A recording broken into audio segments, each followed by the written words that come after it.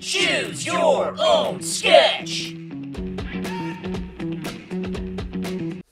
This is it, fellas. Our first mission as animal activists. Let's make it count. Sunset Pet Store, established 2006 by a god-awful person.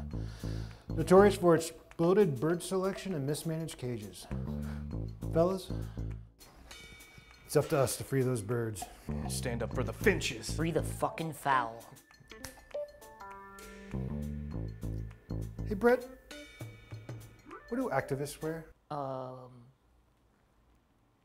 Whatever you feel most confident in. Dude, you can't climb in Nordstrom Rack loafers. They're my mom's. She gave them to me, and they're Chico's. No, Chico's doesn't make a loafer. Are you calling my mom a fucking liar? If the Chico fits. I will take your retinas from your eyes. What if we have to run?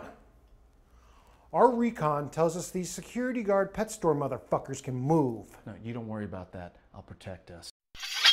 Where in the hell did you get a sword? It's my mom's sword, and it's a katana. Are you out of your fucking mind? You're gonna lop a finch's head off with that thing. I'm specially trained to use this. Where did you train to use a katana? Okay, we can fit all of the finches in here. My mom thinks of everything. There's no way you're gonna be able to fit all those birds in there. It's over, guys. We were never gonna be activists. My mom was right.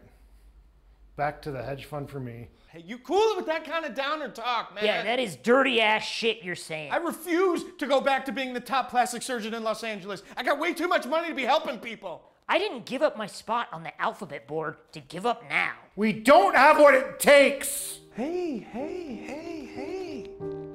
No, look at me. Listen. When we set those birds free, we're not just freeing them. We're freeing ourselves. How so?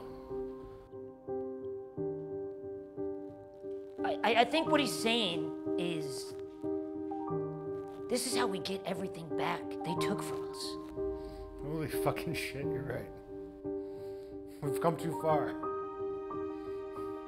Let's do it. Let's raid my ex-wife's pet store. Genuine jerks.